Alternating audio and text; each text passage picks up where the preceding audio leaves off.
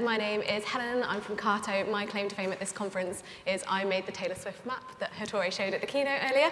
And we are going to be talking to you today about the future of careers and skills in spatial data science. So without further ado, I'd love to introduce my panel. And as a little icebreaker, I'd like to ask them to tell us how they got into geospatial. So Ali, let's start with you. Great, I'll give a quick intro first. Hi everyone, I'm Ali Rossi. I'm a senior data scientist and tech lead at Foursquare, which is a geospatial platform. And I work more specifically around analytics and insights. So taking our mobile location data, aggregating it in cool ways to get some good insights for advertisers, financial firms, et cetera. So I'll say I guess kind of fell into geospatial. I think that happens to a lot of people. I also not only, but just moved into data science 4 years ago. Prior to that, I was working in data products, but on the client service side and then product management. And then took a role at Foursquare, and that's when I kind of got involved in geospatial and just learned so much on the job and really fell in love with it. Awesome, thank you. And Jade? Hi everyone, my name is Jade Fawcett and I am a GIS specialist at the University of Manchester in the UK. I got into this career by studying geography at university and I loved GIS. So yeah, I got my first job in GIS and have been there ever since. Awesome, and last but not least, Ray. Hi, Ray Roberts-York, Managing Director, CEO of MBI. Michael Bauer International, based in Germany. Pretty much got into the geo and data business by accident.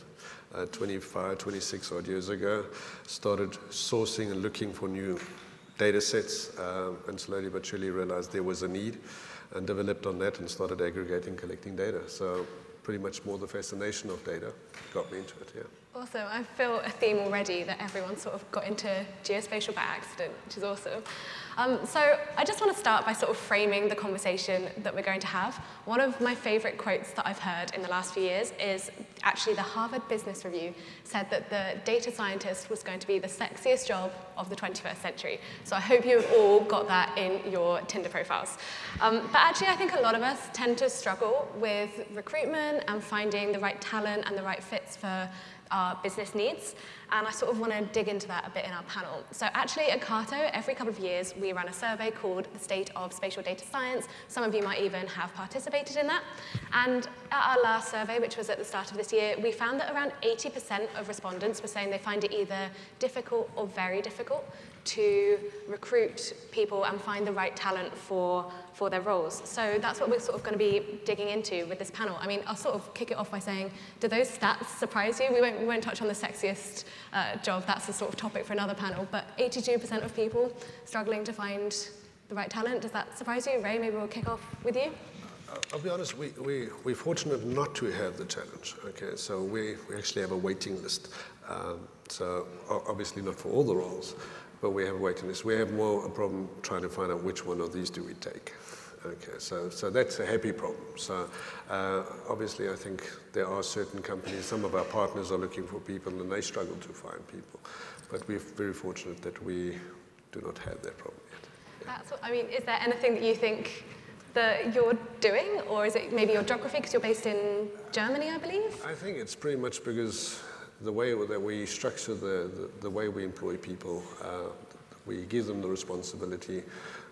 Most of our staff bring friends, bring other colleagues from other companies and bring them along and say, look, this is amazing to work here, we want you to join. And that's pretty much been it. So it hasn't been a question that we have to go out and say, look, we're looking for people. It's more a question of they'll say, come, hey, you've got to work for us. It's a really great company. They look after their staff. They do well. And that's important. I think that encourages it more. It makes it far easier as well, because then the team's also working with people they like. Definitely. You know, so you're not trying to integrate externals into that. So that has been our advantage. Awesome. I'm sure lots of people will be picking your brains at the after party of what you're doing to attract such fantastic talent. I mean, Jade, Ali, how do those sort of things ring true to you? Do you have similar experiences, or are you struggling more to find the talent that you're looking for? In my experience, it really varies depending on the level, but in our sort of more junior recruitment, we tend to look for more sort of general skills, and if that individual has got the passion, the energy, the enthusiasm for learning, then it's not too much of a challenge, but yeah, maybe the more senior you go, I would say so. Yeah, I would definitely reflect what you're saying, Jade. I think at Foursquare, a lot of people have come in not with those geospatial skill sets, but you sort of learn on the job. We have a really great geospatial tool that it makes it very easy, so that's how I started to get more involved in geospatial, and we train up analysts on it.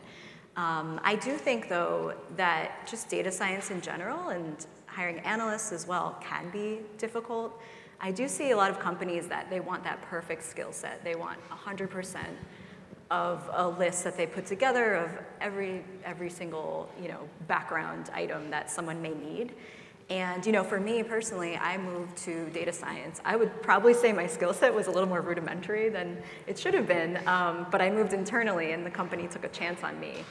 And, with that experience and other people I've seen that we've sort of developed, I think, giving people a chance is a really good thing to do, but how do you go through a pool of applicants and see who would be someone great to grow? So I think that can be difficult. Companies can struggle with that, and that's why they say, no, we need the safe candidate that meets 100% of the criteria. So I think, like Jade said, looking for passion, looking for people who are interested.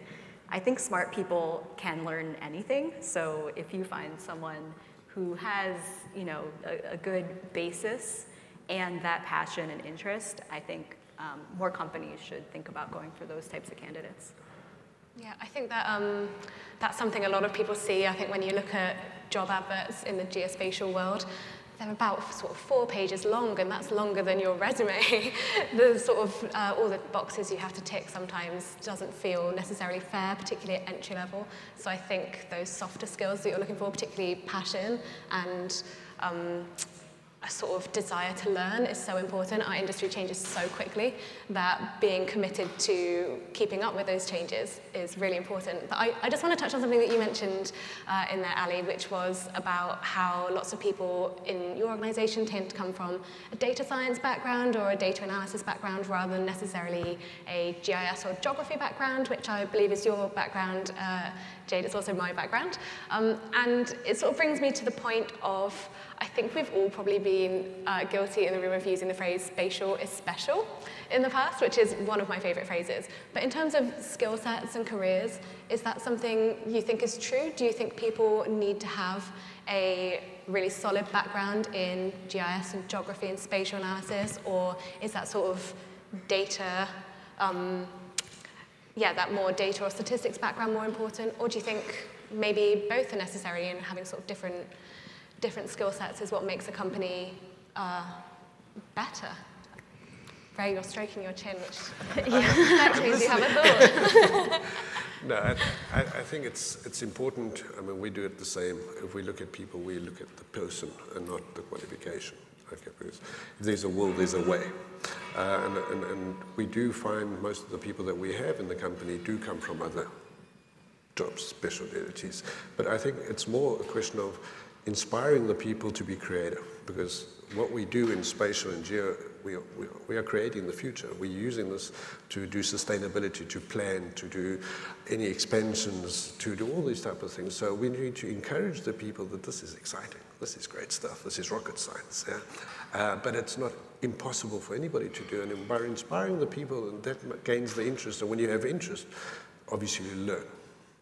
And then you get them going. And then quickly they develop into different directions, but that's the way we do it. Obviously, when you think about any student today who goes studying, you're young, you don't know what you want to study. You do geography, you do whatever. And only afterwards you really realize, where's my passion? I think the university and the degrees is important because it shows that there's a capability to take on a task and complete it. But one shouldn't be measured on that. Okay, on that, what the task was, more the capability. And then if there's an interest, there's always a way. So we do have quite a few people which have the diplomas in GIS, in geography and so forth, but we also have people that have none. and that have worked their way up in the company and process data and do all the same work as the others.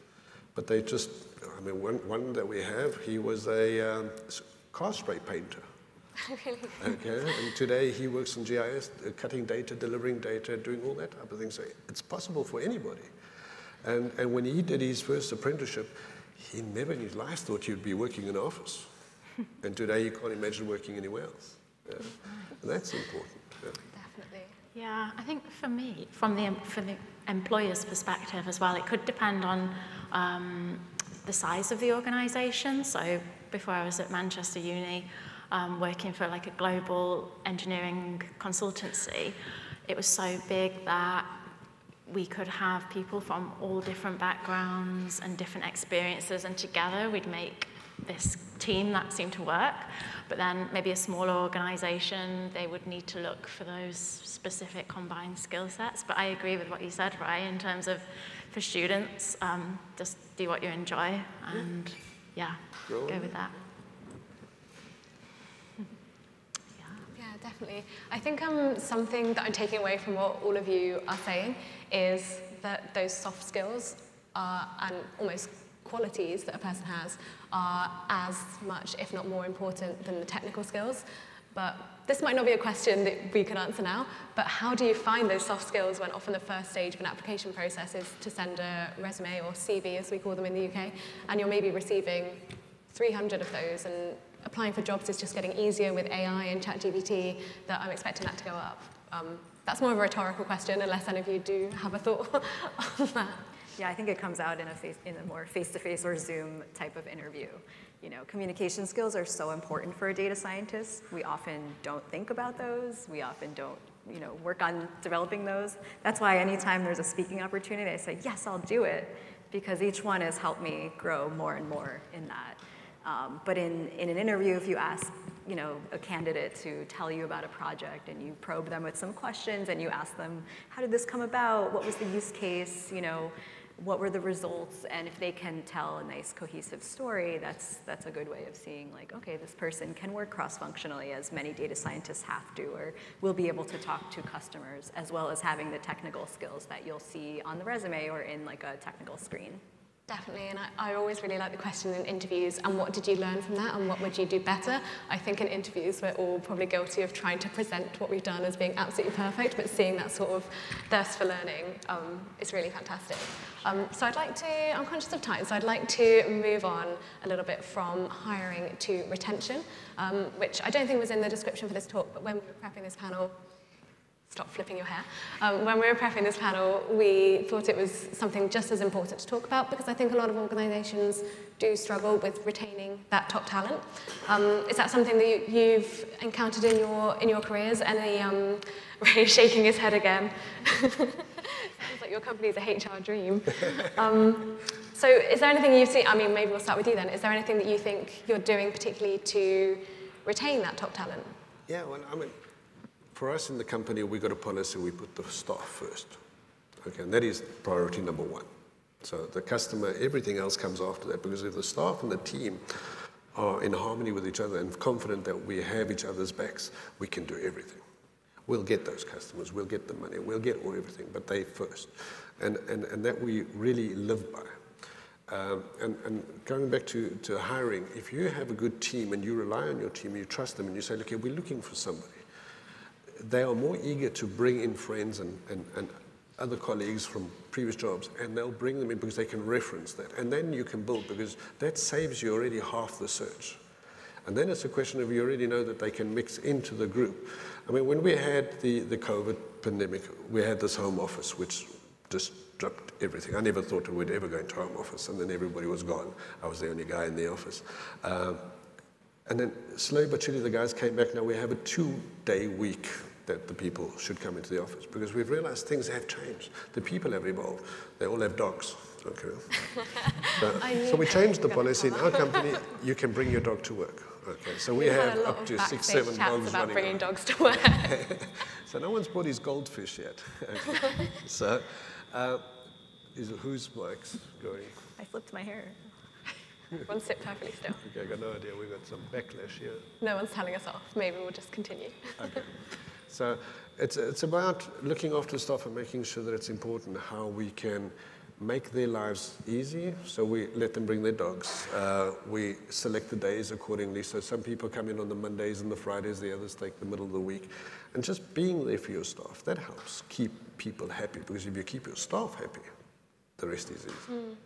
Yeah, that company culture, that mythical company culture is so important. But something else I want to talk about as well is more career paths. I know something we've discussed, we all come from a sort of more corporate, maybe consultancy-based background. Jade, I know you and I come from very similar consultancy backgrounds, and something that I think a lot of people struggle with in their sort of mid to late stage careers is feeling like they maybe have to give up being so hands-on on the data and have to go down a more managerial path, whether that is managing people, managing projects, managing budget or software. I think that's something both of you have experience with. Jade, do you want to maybe kick us off with your thoughts on that? Yeah, I would say that it's important for managers or leadership to understand your employees' key values and what motivates them, what demotivates them, and then work from there. It might be hard, again, in a smaller company, but if someone wants to be 100% technical, like maybe look at 1 day a week of non-technical, for example. But the other key one for me is having role models, especially women. So there's like a saying, you've got to see it to believe it. So as you move up the ladder, seeing other women in tech higher up is great. Yeah, I completely agree to echo Jade's point. I think, and going back to the retention point, I think offering career growth and showing how important diversity is. So if you show that you're going to just hire senior technical employees from outside and they're all going to not be diverse, then people see that and they think, okay, well, I have no path to grow and I don't have role models. So like, do I even belong here? So I think that's super important to keep your employees happy and have them see a future at your company. And I think what Jade mentioned also about what motivates your employees. Are they interested in working more with clients? Do they want to stay on the technical path? And personally, I moved over from product to data science. I worked really hard to do that. It was not easy. I had to have some luck too. And now I'm working on getting a master's in computer science to really up my skill set. And I'm dedicated to being a technical employee, being a tech lead. But last year I was asked, hey, we need someone to manage this team. Are you interested? And I thought, oh gosh, I have to take this opportunity, right? This is how you do career growth. And I was like, oh, there goes my amazing IC career. I was happy for about 2 years, And then I talked to some people who advised me in my career, and I thought about it more, and I said, I want to be a tech lead. I don't want to be a manager. I would have stayed in product if I wanted to manage people. It's just not what I want to spend my time on. So I actually, spoke with my manager and said, is there another path? And we were able to eke out a tech lead role for me where I would do a lot of the project assignment and mentorship and working with stakeholders, but I wasn't going to be managing. So we were able to kind of meet the business need, but give me what I wanted. So I think it's a good example of that. I'm definitely really taking away from what all you're saying that it's so important to find what you're passionate about, whether that is spatial data science or more, data visualization or development. Find what you're passionate about and then try and carve out a career path for yourself around that rather than pursuing career growth for the sake of career growth. Would you agree that that's something you all think is important? Definitely. I think in every job there's things that people don't like doing. I got a pile of those. But there's things that I'm passionate about, and that gets me excited. It makes me wake up 5 in the morning and I can't wait to do things. And it's those other things that come in between. But that we all have. But the challenges or the things bring the excitement in. And you mentioned it as well. Get your management involved with the people. Okay, and then you develop your people into those roles and you get them doing the things that they do good. Obviously, we can't all do all the lovely things. There's some people that do the others. But there's people that like doing those things and find those people and put them into those roles. And that grows. That has immense power. And that's very important. You're so happy in your job now, nobody can steal you away. And that's important. And that value for your company is amazing. So someone could come here and say, look, you're going to get a brand new BMW and you're going to get this and you're going to, and you go, look, I'm happy. Now that is quality. And that's where people get it wrong. They look at the numbers, they forget about the people. He's off sick. He's got a problem. Why is he off sick? Find out, does he have a sick child, a sick mother? Look into the situation, find a way to resolve it, or support them in that. Stay at home, work from home, until this is resolved. That person will never leave you. Treating people as people, not Looking numbers. at the person for who they are. That is what's important. And the rest comes. Obviously, you can't be the office cleaner and work from home office. That wouldn't work. But find something that works. Definitely. So I'm conscious of time.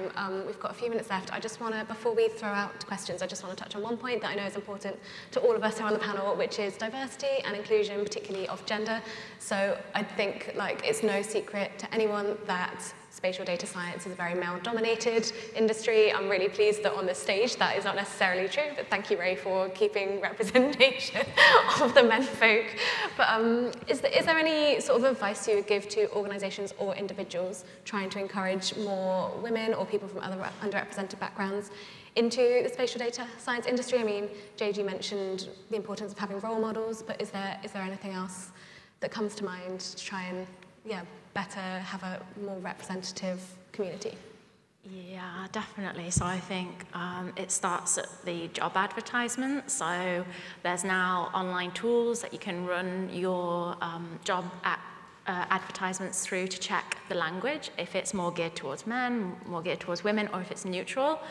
You can also, in things like, as part of the interview process, provide information on things like maternity cover and share a contact in HR who the potential employee could speak to. Because, I think sometimes it's too late if the employer doesn't tell the individual until after they've been offered the job. And then a final one, is try and have diverse representation on the panels. Nailed it. Yeah, completely agree. Diverse representation on the panels, but also in your company, in senior leadership. And it's interesting, our company has done some of the things that you mentioned, like running, through to see how the language looks.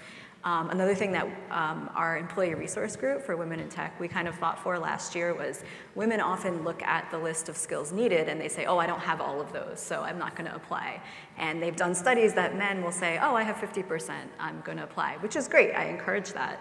But Foursquare has now put a little, disclaimer down there saying, hey, if you don't have all of these skills, still apply. We welcome people from, different backgrounds and experiences. So I think things like that, based on research and data, can be really helpful.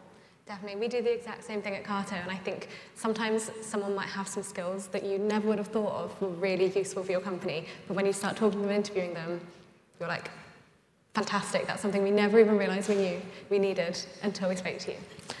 Brilliant. Oh, I see we have 1 minute and 30 seconds left. I'd love to be able to open this out for some questions because it's a really important topic. So does anyone have a question? Or is everyone tired after lunch? Oh, we have a question here in the middle. Run, Matt. I haven't seen Matt running around like a gazelle. Amazing. Are there any particular skills or experiences that, if you see in a resume, a candidate's resume or profile, that tends to stick out for you? Any particular skills that a candidate has that would really stick out for you or really resonate if you looked on a CV? I mean, for me, less skills and more, because I'm all about communication, I guess, coming from the business side of the company. I also look for, if they mention their projects, either personal projects or at work, talking about it in a business sense. So this was done for this reason, and these were the results, with some numbers there. I feel like that you can see a list of skills that might be necessary for the job. You know Python, you know this and that. But if you're also able to see that connection to that business side, that kind of indicates what we were talking about. Yeah, with the soft skills, they may have an understanding and care to be able to dig into requirements and use cases and customer need, like when they're working in the role. I guess it's that difference between saying, I automated this process with Python, and I automated this process with Python, saving my company X amount of money, or generating new projects, or something like that. Anything from either of you on that question? Any skills that really resonate when you look at a CV? I'd say in the interview, maybe curiosity and evidence of like a wider knowledge of what's going on in the spatial data science world. Not looking for you to have knowledge of everything, but maybe an awareness of some of the key trends, news, of So, like coming to the Spatial Data Science Conference. And Ray, anything for you? It depends which role you're filling. I mean, I got some developers, if you look at them, you go, can you speak? Because they do not communicate, so you're not going to get anything out of them, so they'll just sit there and look at you. Yeah. So it's a question of finding out what do they do, and it's like you say, staying up to date, finding out what's new. If you see that the interest is there, learning the new languages, understanding these things, that's important, the interest. If it's there, you can grow the interest. Yeah. Great. Okay, thank you for those answers, they're fantastic. I believe we're out of time, so we can't take any more questions, but I believe you're going to be around for the rest of the day and at the after party. Excellent, so they will be there if you want to grill them on any of this. So please join me in giving a round of applause for our fantastic panel on spatial data science careers.